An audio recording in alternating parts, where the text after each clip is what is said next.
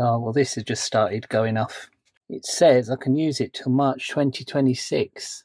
I had to order another one, but it says you're not allowed to take it apart because the battery is not replaceable. So because the battery is not replaceable, I just want to go in and look what the battery is. Just see whether it's lithium and could be recharged maybe, but let's have a look. Whether I can get it apart, I don't know. Spudger. Now this is made so you can't take it apart, but I'm having none of that. It looks like there might be a clip in there.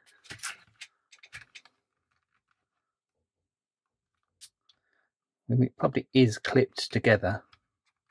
So you see the spudger, it allows me to get into there, right in like so, and then I can feel around and find something that's might be glued.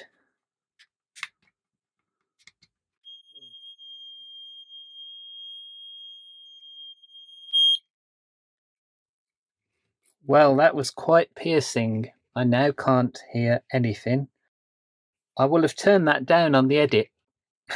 So I don't know what that was pressing, but it didn't like that on there.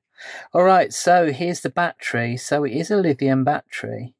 Yeah, if I could replace that, that might help. I think there's, yeah, so here, this is the on and off switch. So I think what happens is when you spin it into the base, that pushes up and pushes that switch there, which is the releases it or starts it off. And then hopefully, I think this is the test button maybe.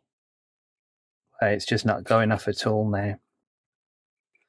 But yeah, so it's not a lithium rechargeable. It is a lithium battery. It might be rechargeable, who knows? April 2015, so that could have gone as well, couldn't it?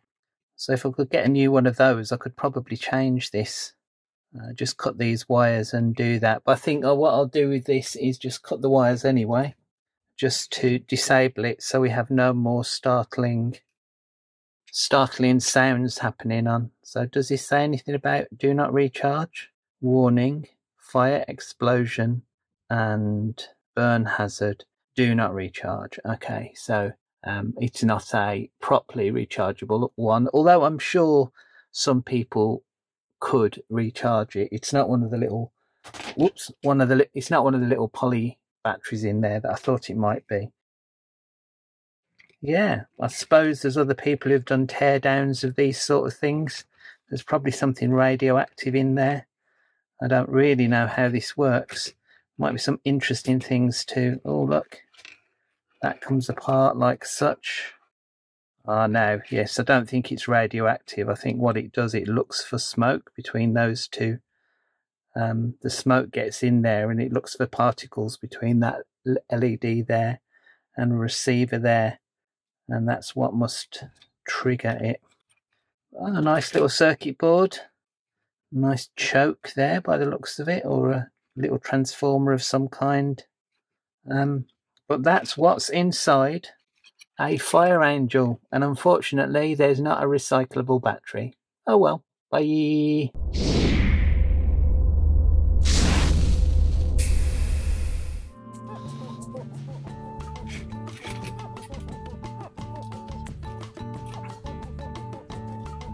Well, I'm sure if nothing else, these will have a wonderful scratch-built future.